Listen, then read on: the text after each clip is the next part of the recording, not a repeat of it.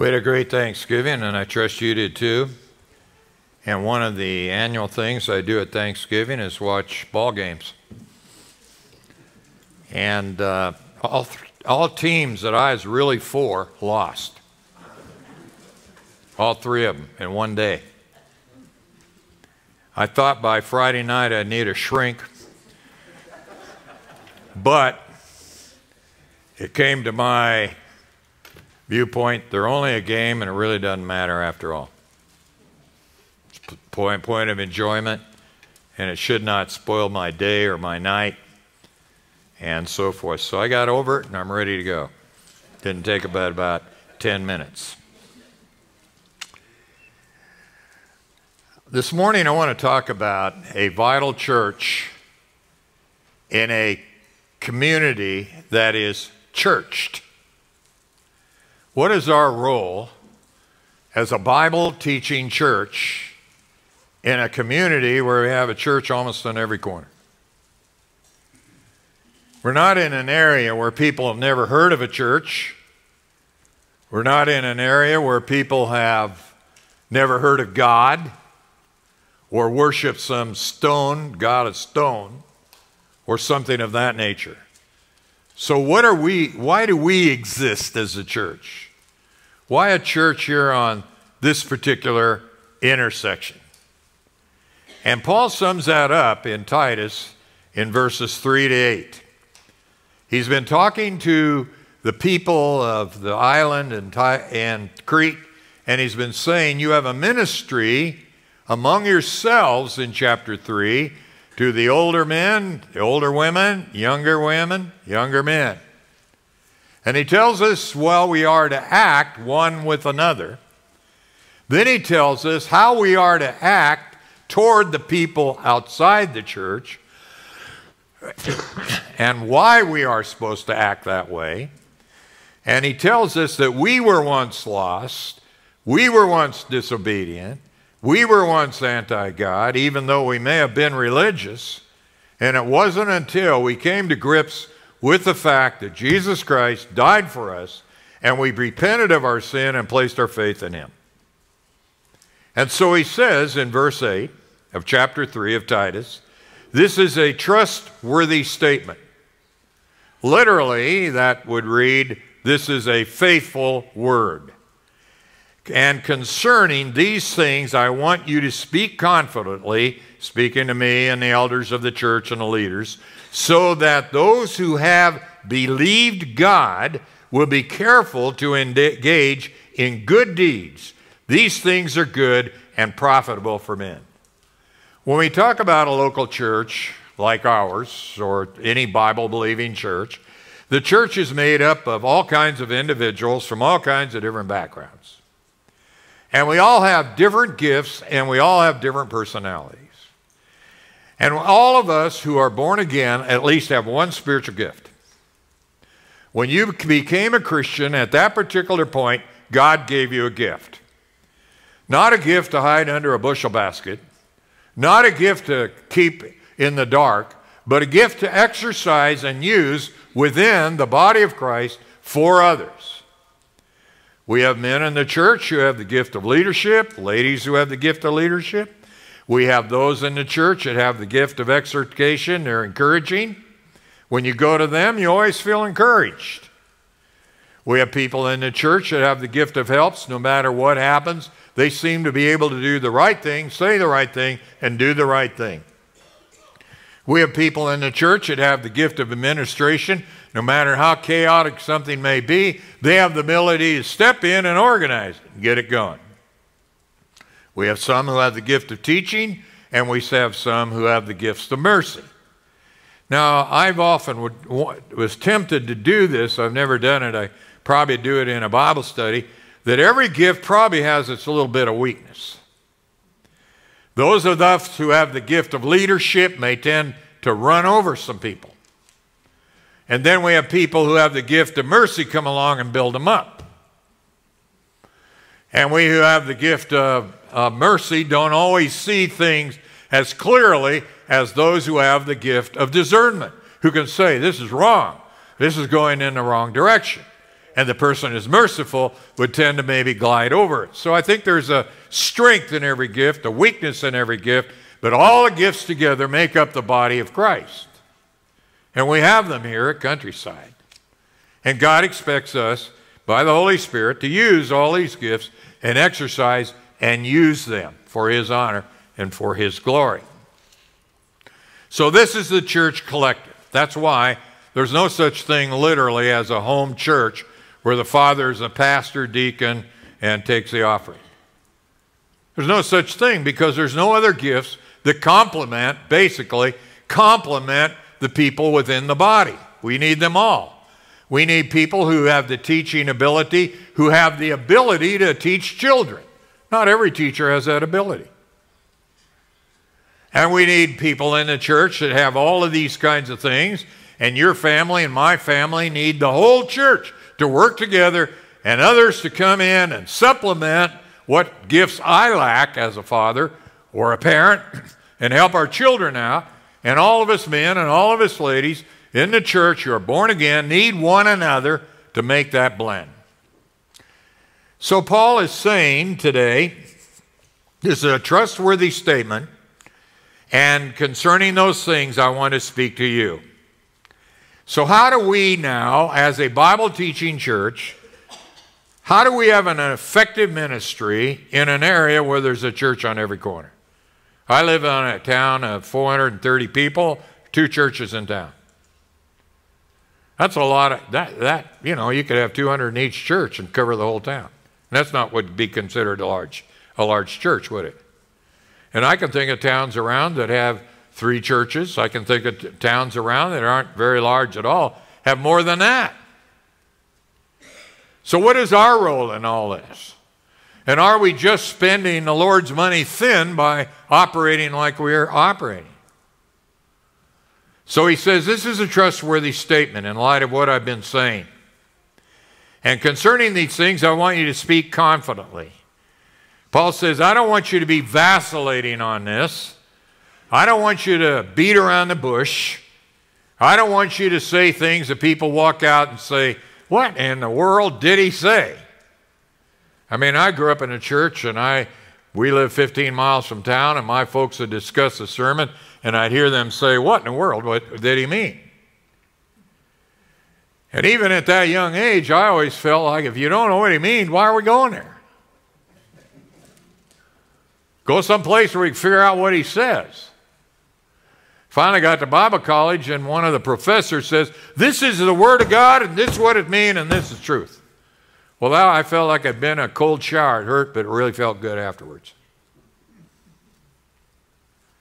Paul says, speak these things confidently. Don't do this. So those who have believed, that's a church, will be careful to engage in good deeds. And here's where I want to spend our time. A church like us is to be faithful in good deeds. Let me give you an example. Like I told you at the beginning, I was enjoying a ball game. I get a call, middle of the ball game. And my spiritual response is, oh, shucks. So I take the phone. Somebody has stopped at the church and is out of gas. Now, folks, you might be surprised how many people actually stop here during the week. Change tires, change diapers, walk the dog, do all kinds of things, fix the car. You'd be surprised. We're right here on a corner, and God put us here. Now, I have mercy, but I don't have the gift of mercy. But there are those who do in this church, for which I'm very thankful. So the guys run out of gas, but God has, in His providence, made our TV that I can hold it. I can come back and pick it up. So it's not quite as bad as it seems. So I come down to the church. He says he has a quarter tank left, and he could make it to a gas station. So I tell him, come on up to Hampton, we'll fill you up. And I'm going over there, not in the best of moods. And I drive up, and he's driving almost a brand new Lexus. That caused my mood to go, whew. What little mercy I had went. And I said, he could tell, I guess, I wasn't in the best of moods. I said, pull her up, we'll fill her up with ethanol.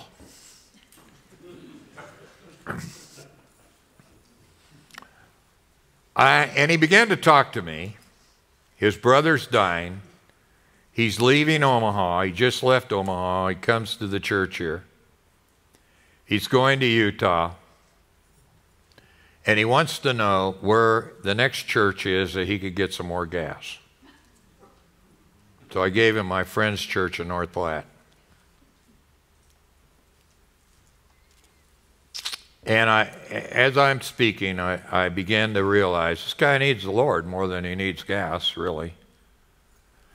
And my mood began to change.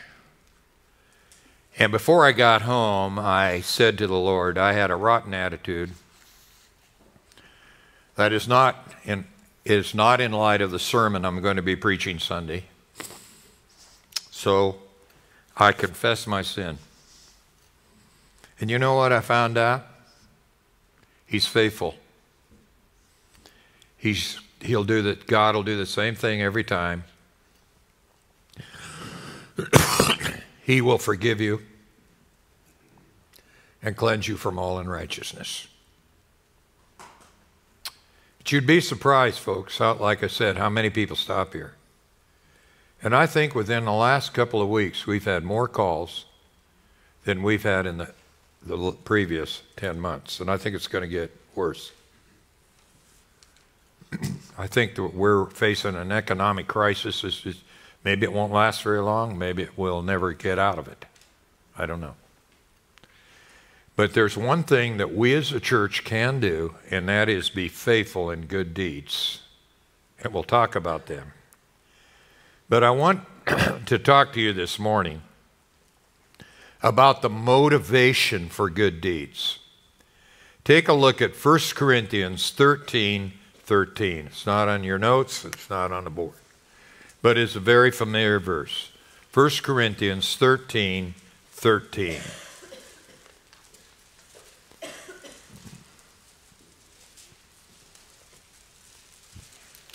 We read this. But now, faith, hope, love, abide. These three. What's the next line say? The greatest of these is what? Love. Turn with me to 2 Corinthians 5:14. That'll be on the board. Do you know that there are 55 direct commands in the New Testament to love? 55 of them. When we read about our salvation in 2 Corinthians 5:14 and 15, we read this. For the love of Christ constrains us, or controls us, having concluded this, that one died for all, therefore all died. And he who died for all, so that they who live might no longer live for themselves, key word, but for him, Christ, who died and rose again on their behalf. We're to live for Christ. And living for Christ is exercising his love toward others. In Galatians 2:20, we read this. For we have been crucified with Christ, and it is no longer I who live, but Christ lives in me. And the life which I now live in the flesh, I live by faith in the Son of God, who loved me and gave himself for me. What is our purpose? It's to see how much money we can make, how many bins we can have, What is our purpose as a Christian? As one missionary said years ago, I just make a living to pay the expenses. Actually, I'm living really for Christ. That is the issue, is it not? Now, when we talk about why a church is here, we understand that the church is here to do two main things, two main purposes. One, to reach the community in which we live, and the second, to build each other up in the faith by teaching. When we look at evangelism in the area, when we look at it from a biblical point of view, I'd like to give you about 7 points of view here. They're not on the board. But first of all, in evangelism, we are responsible for our own community. That's where it starts. We're to exercise and send out missionaries to the hither lands, but you and I are responsible for the community we live, and we are responsible that everybody in our community has heard a clear presentation of the gospel of Jesus Christ. This needs to be hammered home in our Sunday school, in our Awana, in our adult Bible studies. We're here to evangelize, and we're here to win the children we have here to Jesus Christ. Maybe they'll be won to the Lord at their mother or father's knee, or at a Awana leader, at a Sunday school teacher, a youth director, wherever. But the gospel must be foremost in all that we do here, so that when a person walks out of here on Sunday morning and somebody calls them and says, I'm dying, how can I get to heaven? You can go right over there and you can clearly tell them how to get to heaven. And you don't have to call your youth leader, you don't have to call a Sunday school teacher, you don't have to call a pastor. You have that right and know that. Can you do it? Can you honestly sit down and say, here's how you can get to heaven, if you were asked? We're responsible for our own community, for the neighbors and people that make up the people around us in sharing the gospel. Secondly, in evangelism, corporate worship, corporate church is absolutely important for personal evangelism. The stronger your local church is in evangelization and preaching the gospel, the easier it is for you to evangelize your neighbors. Now, people don't come to Christ in the church. It's out there where they come to Christ. It's not that they don't come to Christ here. But where do the sheep are to be born? They're to be born again out in the communities in which we live, where we work, where we move, where we have our being.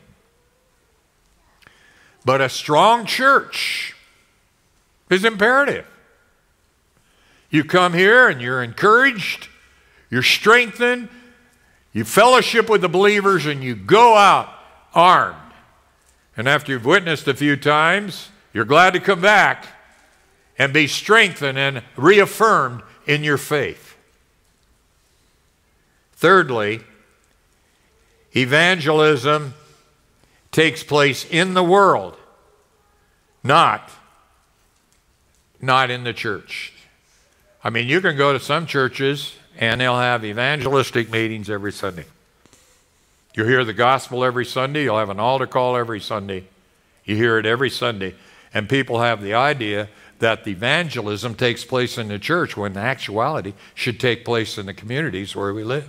And when they come to know the Lord, the first thing we do is we bring them to the church to be edified. And you know that they will be edified. Furthermore, we target whole houses. Sometimes churches have found it easier to go after the children rather than the parents. And we rear children up in a church where the parents don't come, and what happens when they're teenagers, a large part, is they disappear. We need to target whole households. And we need to pray for whole households and pray for the mom and dad that God, the Holy Spirit, will take the word and use it and bring them to faith. Furthermore, we need to identify the leaders in the church. And we need to identify those who are willing to go out in the mission field. We need to find out who in Countryside Bible Church, who are the future leaders here? Who are the ones that will take the gospel to the mission field or take the gospel and get themselves training and become pastoral ministers? Now, we're bringing in a young man.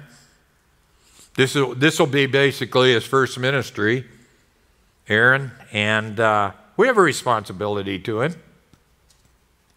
We have a responsibility to encourage him, and we have a responsibility. He may not be here all his life. He may be. I don't know. But like Abe, if he leaves, he should be equipped to do God's work, and we've given him the experience, and we've given him the encouragement to really go out and minister the Word of God. And if God should lead some young man and some woman in this congregation to feel led to go to the mission field or feel led to go into the pastorate, we as a church should be right there to encourage them. And we spread our ministry that way. So we need to identify them. Furthermore, we need to develop ways to reach our community. Figure out ways to reach our community. I think we did last Sunday night with our banquet. We had people that came in from our community that normally don't come to this church. That's great. We have a Bible study where some people come to our Bible study that don't normally come to our church. That's a great way to do it. And to use our homes. When's the last time you had a neighbor over or a stranger over? You know, our tendency is to invite people we know and we love and we have fellowship immediately, right? When's the last time you decided, let's just invite Joe Noakes over? He's lived across the street, across the section, or I've met him in coffee time in a local little, wherever you drink your coffee, and say, hey, my wife and I would like to have you and your wife come on over. We'd like to get to know you better. Is that hard?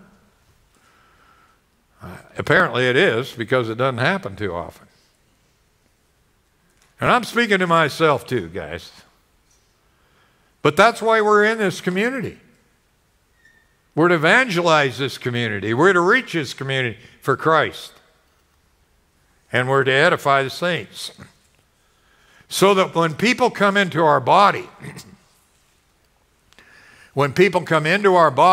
we know and they know they're going to be taught the Word. Be in Sunday school, whether they're in a nursery, there's going to be an attitude of love in that nursery all the way up through Sunday school, Awana, youth group, church, where people come in and they know they're accepted. And I'd say we do pretty good on that. We could do better. We could organize it better. But let me tell you something. It's never as good as a heartfelt love for the stranger who walks in. And you see, I've never seen this guy in church before. I got to go meet him and thank him for coming here. How many of you have done that? It's nice to get in your little holy huddle and meet with your friends. But it's neat to go out and just put yourself out and reach out for others that come in. We have a responsibility to the community. You know, when you look at it, evangelism in the New Testament is kind of interesting. When Jesus came, he taught for 3.5 years. I think everybody in the country of Israel and surrounding areas heard of Jesus. His miracles, his teaching. And let me tell you something, he caused quite a stir. And as we find out on Wednesday nights, most of the people hated him. They wanted to kill him. By the 3rd year of his ministry, he hesitated. He was, in a good sense, he waited before he went down to Jerusalem for the Feast of Tabernacles because they intended to kill him. And the people said, I thought the leaders were to kill him. How's this guy teaching openly in the temple? He saturated the area with the gospel, and he got pro and con response. In fact, we read this in John chapter, take a look and follow with me in your Bibles to John 20, verses 30 and 31. First of all, he spent 3.5 years preaching the kingdom of God, and then he pulled out of that congregation 12 men with whom he poured into his life for 3.5 years, and one even betrayed him. But John 20, verse 30 says, therefore many other signs Jesus also performed in the presence of his disciples, which are not written in this book. But these have been written so that you may believe that Jesus is the Christ, the Son of God, and believing you might have life in his name. So he chose these 12 men. The apostles were involved on the day of Pentecost when the Holy Spirit came as promised by Jesus. After the whole event of Pentecost, notice what happened in Acts chapter 2. Acts chapter 2, verses 46 to 47. It's not a very long journey from John 20 to Acts chapter 2. Verse 46. Day by day, continuing with one mind in the temple, these people who are saved on Pentecost, and breaking bread from house to house, they were taking meals together with gladness and sincerity of heart, praising God and having favor with all people. And the Lord was adding to their number day by day those who were being saved. Notice, they were meeting together with gladness, sincerity of heart, praising God, and having favor with all people.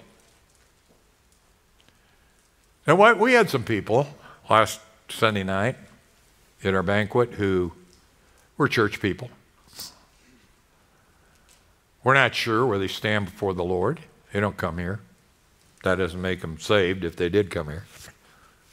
But we sang some songs they had never really sung before, that had joy. And they loved that. Because you know what they saw in the church? They saw joy and love. I appreciate the church that you can laugh now and then. And I appreciate the church that you have joy.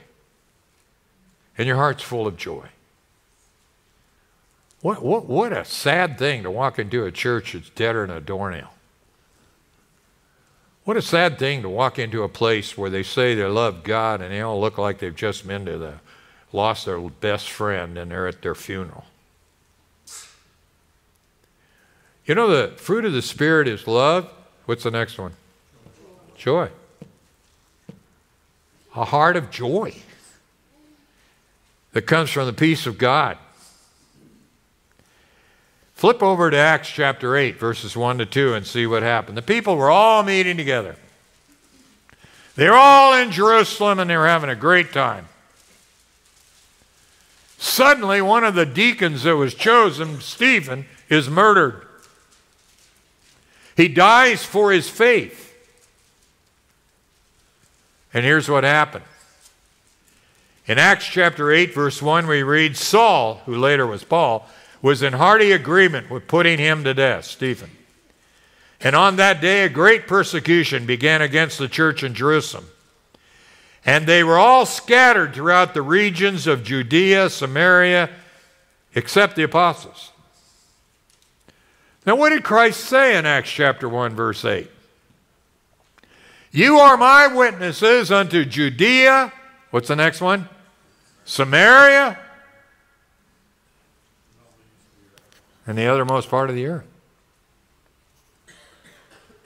So, look at Acts chapter 8, verse 4.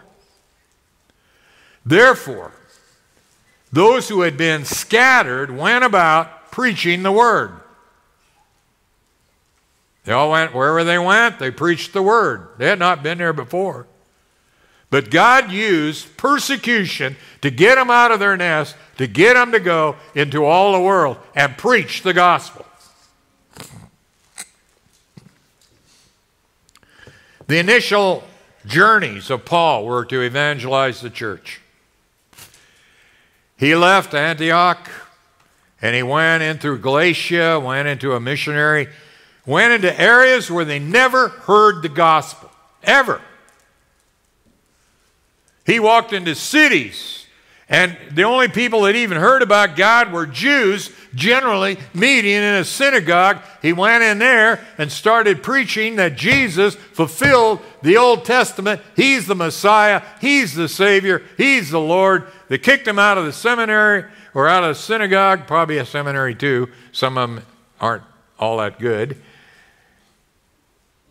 And he started a little group of people, and they began to meet, and the next thing you know, this is a little church he started. Then he left and went to another city, started the whole thing over. Look at Acts chapter 19, verses 8 to 10. Acts chapter 19, verses 8 to 10. And he entered the synagogue and continued speaking out boldly for 3 months, reasoning and persuading them about the kingdom of God. But when some became hardened, speaking evil of the way before the people, he withdrew from them and took away the disciples, reasoning daily in the school of Tyrannus. This took place for 2 years, so that all who lived in Asia heard the word of the Lord, both Jews and Greeks. All in Asia? First thing he did, get on the radio. Television. Got on the social media. He did all this without that. We don't need that. It's good we have it. Let's use it. But what about word of mouth? What about our lives? What about our testimony? What about the strength of the local church?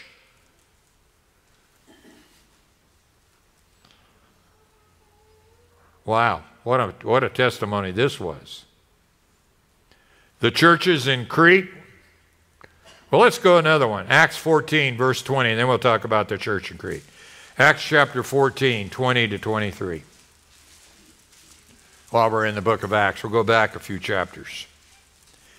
After a missionary journey, after they had preached the gospel to that city, notice the order, the gospel, and had made many disciples, go into all the world and preach the gospel, teaching them to observe all things I had commanded you, in this verse. And he made many disciples, and they returned to Lystra and Iconium and Antioch, strengthening the souls of disciples, encouraging them to continue in the faith, and saying, through many tribulations we must enter the kingdom of God. Did you hear that? Remember what Jesus said in John 15?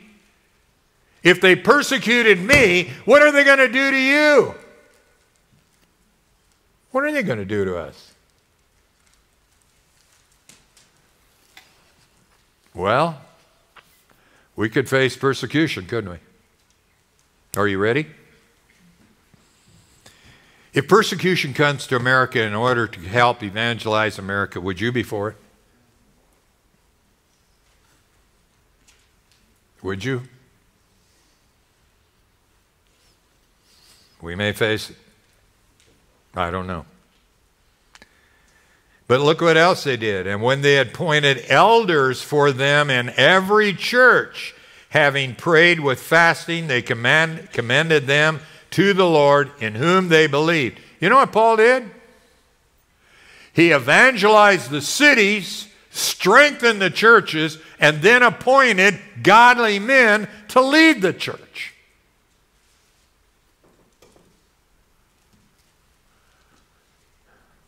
Something else. Have you ever noticed when you read Galatians, Romans, Ephesians, the epistles, evangelism is in there, but it's never really straightforward direction, go win the lost. Why?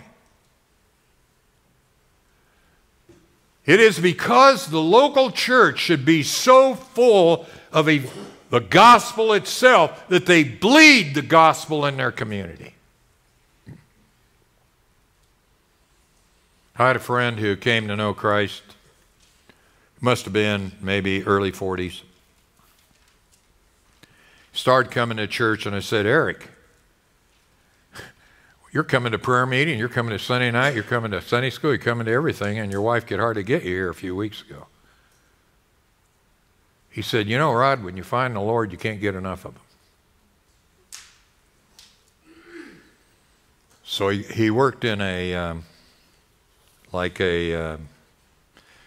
investment company, you know, where you go give investments. And he worked in a pretty large place, and they had cubicles in his place, and each guy had his own cubicle. And I've told you some of this story before. So Eric walks into his place of business, and Eric says, you know, he went to every cubicle, and here's what he told him.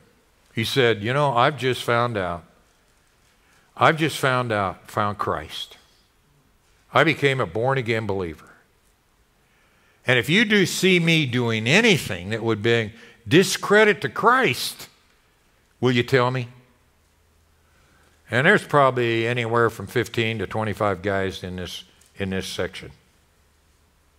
He sat down after he'd gone through every cubicle. Sat down, and in walks one of the men.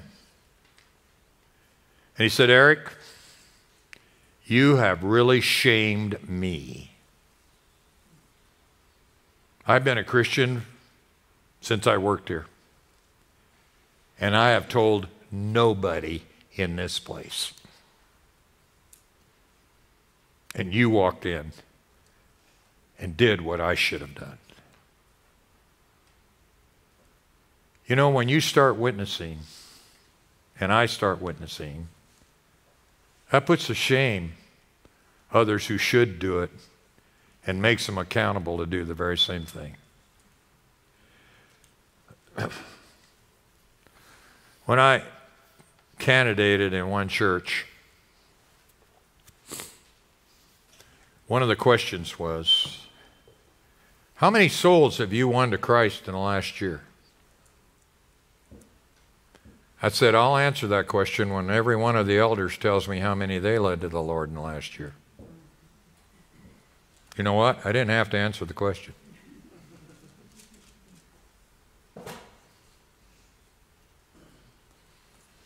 How many have we won? How many have we made an attempt to win? Then it says, okay, we do the evangelism. Now we do the good, be careful to engage in good deeds. What is the one characteristic that makes the Bible-teaching church different from the institutionalized churches in our community? The answer is really the good deeds prompted by the Spirit of God. Prayer, love, fellowship. But I want to center on love. Take a look at John 13:34. It's on our board. Jesus in the Last Supper says, a new commandment I give to you, that you love one another even as I've loved you. that you also love one another. And then what does he say? What does it say up there? By this, all men will know that you are my disciples, if you have love for one another.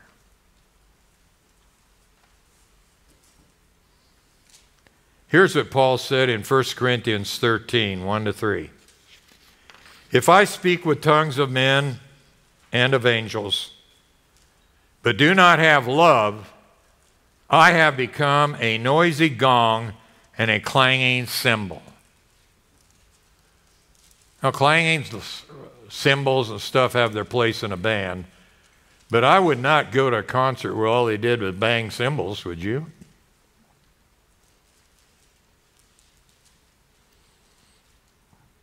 Love takes precedence over oratory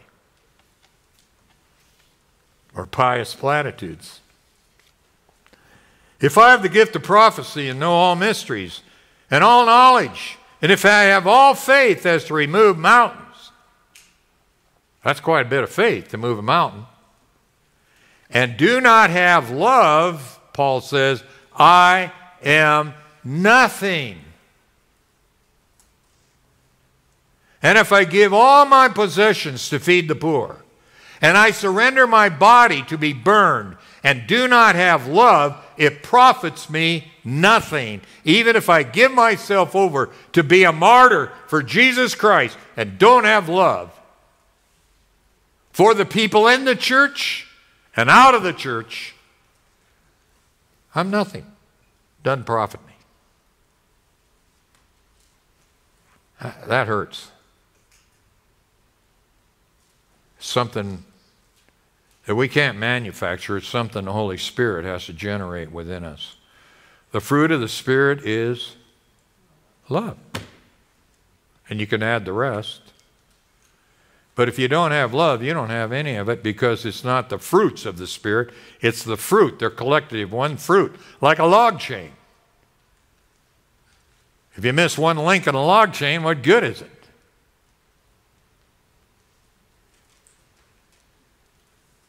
1 Corinthians chapter 14, verse 24-25 should be what the church is. And he's talking to a church that's highly gifted, and they're speaking in tongues and prophesying and using those things. And we who understand the Scripture understand that tongues have ceased to have its importance. It was instrumental in getting the church started. But in this same chapter, chapter 13, verse 8, it says, tongues shall cease. And they cease before actually the end of the age.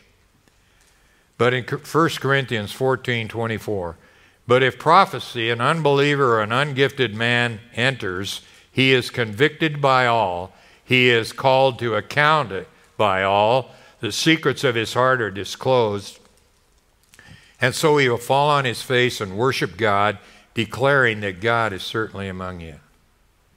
My prayer would be, and I'm sure yours as well, if an unsaved person walks in here, he senses something. He senses the love. He senses the love for each other, but he senses more the love for God.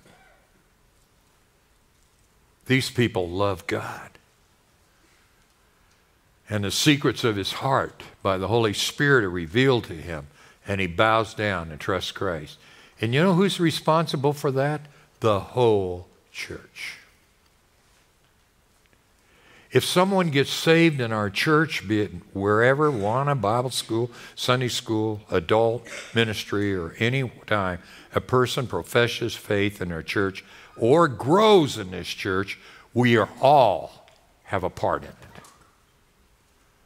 It's not, preacher, how many souls you win? It's, preacher, how in your church?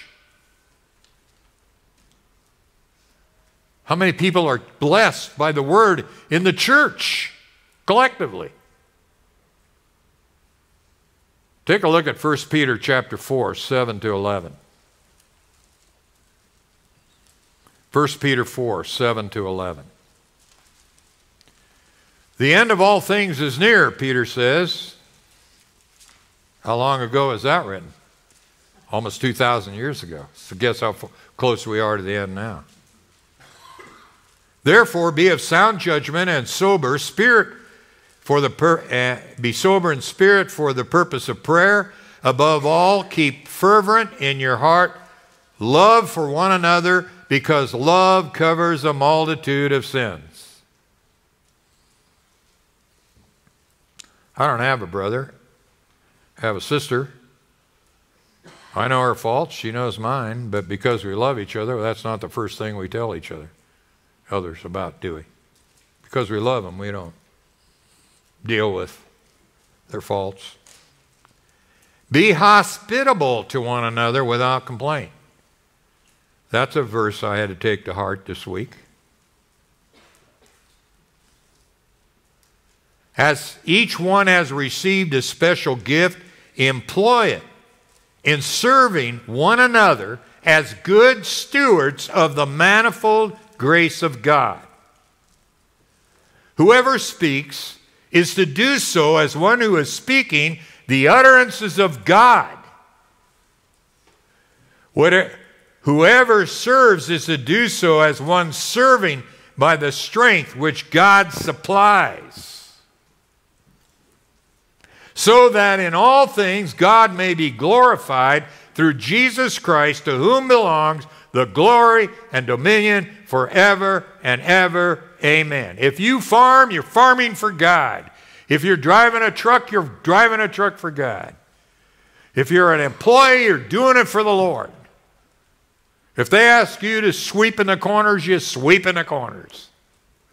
You're obedient to those who have authority over you. You do what they tell you to do, that you may have a testimony to them. I worked for this guy in seminary in a gas station where he still filled cars with gas and for 29 cents. Swept out the car if they wanted it, washed all the windows, and checked the oil and water. And then we had a shop to run in the back. And our boss would hire seminary students once in a while to fill in what she did for me. The guy told me, Dave told me, you know, Rod, I don't want to hear about any of your witnessing to me, any about your God. All your seminary students try to save me, and it doesn't work. And I said, okay, I won't. Leave you alone. His wife got cancer about a year or two later. I said, Dave, I know you don't want me to talk to you about God, but can I pray for your wife? Oh, please. I know your prayers get through. About 3 or 4 years later, I was in Hutchinson, Kansas, ministering the Word of God, and I got a call. This is Dave. We're going to the West Coast. I want to stop by your house and talk to you. I want to tell you something. You know what he told me? He accepted Jesus Christ as his Lord and Savior. I didn't have a big oral thing to do with him. Didn't say much about the Lord. But I'd like to think it was my own attitude at work and toward him. You love your job? You should. Who gave it to you? Who gave you your farm? Who gave you the health to run it? Who gave you your husband, your wife, your children?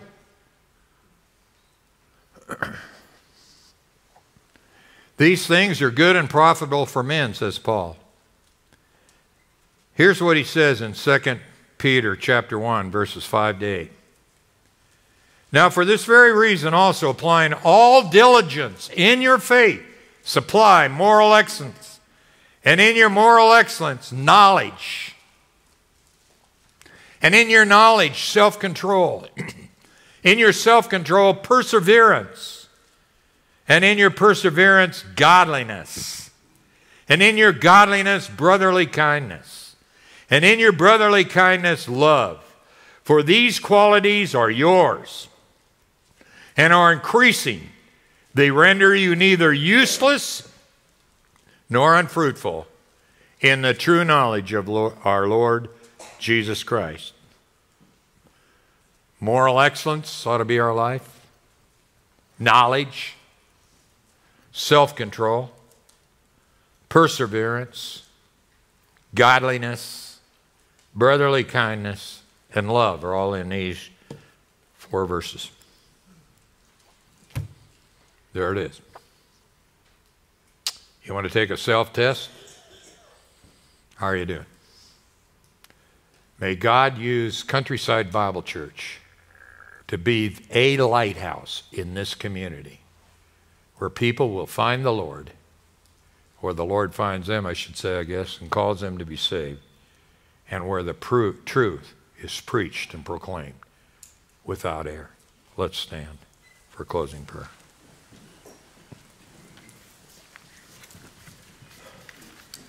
Heavenly Father, you put us here for a purpose. We thank you that you led the fathers of the church to plant a church right on this corner.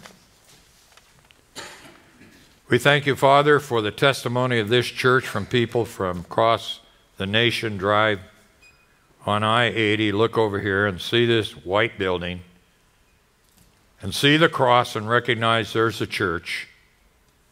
And some come here realizing they're safe because it came to a church and not some truck stop. We thank you for that we can do good to the community. Help us to be merciful. Help us, Lord, to be helpful. Not only to the strangers driving by, but to the farmers and businessmen and families and young people who drive by this church every day. May, as they see that sign, Countryside Bible Church, may the Spirit of God speak to them that here's a place that loves the Lord and loves people. Help us to live up to that billing by the grace of God and the mercy of the Holy Spirit. Thank you, Lord, for everyone who makes up this body. We ask it in Jesus' name. Amen.